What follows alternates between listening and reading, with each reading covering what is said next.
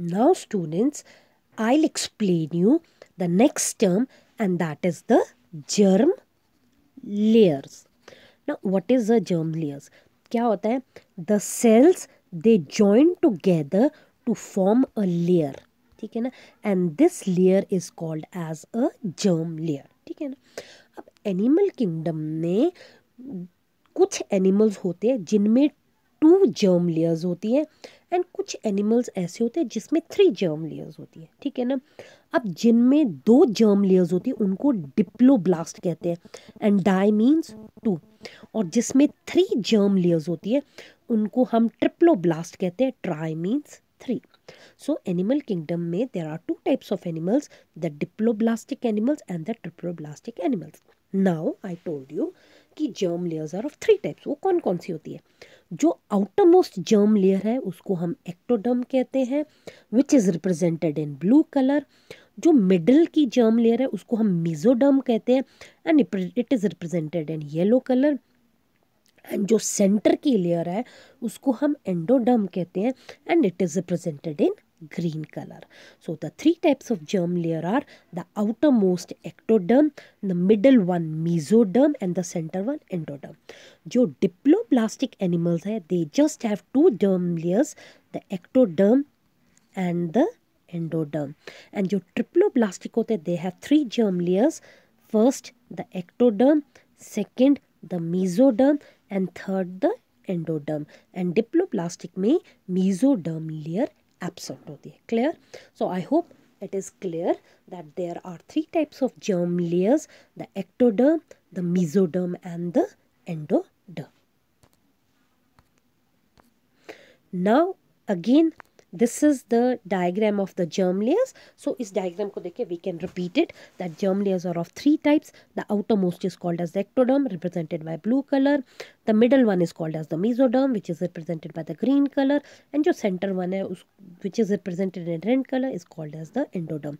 जिसमें 2 germ layers होती है उनको हम डिप्लोब्लास्ट कहते हैं, जिसमें 3 germ layers होती है उनको हम ट्रिप्लोब्लास्टिक कहते हैं. सो एनिमल किंगडम में कोई एनिमल्स डिप्लोब्लास्टिक होते हैं, कोई ट्रिप्लोब्लास्टिक होते हैं. एंड जर्म लेयर क्या होती है? इट इज़ अ लेयर जो सेल्स जॉइन करके बनाते हैं. And the most important thing of the germ layer is these germ layers they develop into the muscles and into the organs. What I mean is जो ectoderm layer है ना बच्चे, it develops into a nervous system. जो mesoderm layer है ना it develops into the muscles, and जो endoderm layer है ना it develops into the organs. That means जो हमारी body के अंदर जो organs है ना वो endoderm layer से develop हुए हैं. So all these layers they develop into the tissues and into the organs. Clear? So I hope अगर आपसे क्वेश्चन पूछेंगे ना organs and tissues किससे develop होते हैं तो they develop from the germ layers. Now we come to the next term, and the next term is called as the coelom, or we can say जो next character जो animal kingdom में है that is presence और absence of body cavity. And बच्चे इस body cavity is called as coelom, COELOM. And what is this body cavity? जो हमारी body wall होती है ना और उसके बीच में होती है alimentary canal. The space between the alimentary canal and the body wall, this is called as a coelom और this is called as a body cavity. ठीक है ना? अब जो एनिमल किंगडम में इसमें बॉडी कैविटी के हिसाब से 3 टाइप्स ऑफ ऑर्गेनिजम्स होते हैं. ठीक है ना? एक होते हैं एसिलोमेट्स, दूसरे होते हैं सिलोमेट्स, यहाँ पे ई सिलोमेट लिखा पर उनको सिलोमेट्स कहते हैं, एंड तीसरे होते हैं सूडो सिलोमेट्स.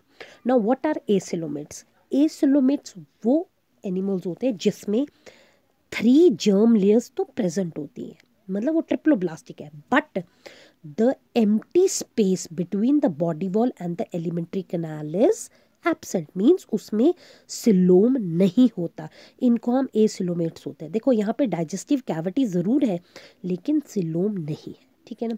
जो सेकेंड टाइप ऑफ एनिमल्स होते हैं वो होते हैं सिलोमेट्स. जैसे हम ह्यूमन बींग्स हैं, एनिमल्स हैं, हम में भी 3 जर्म लेयर्स होती हैं, एंड जो मीजोडर्म है ना बच्चे, it changes into a true cavity which is filled with a fluid and that is called as a coelom. तो हम में coelom is present, so we are coelomates. The third type of organisms are सूडोसिलोम्स. इनमें, and pseudo means false, ठीक है ना, इनमें तीनों layers तो हैं और इनमें कुछ सेंटर में कैविटी है, पर वो ट्रू कैविटी नहीं है, वो फ्लूइड फिल्ड कैविटी नहीं है, वो कैविटी की तरह कुछ दिखती है. सो दैट इज वाई हम उसको कहते हैं कि ये फॉल्स कैविटी है. So that means these organisms they are called as pseudocylomates. Clear?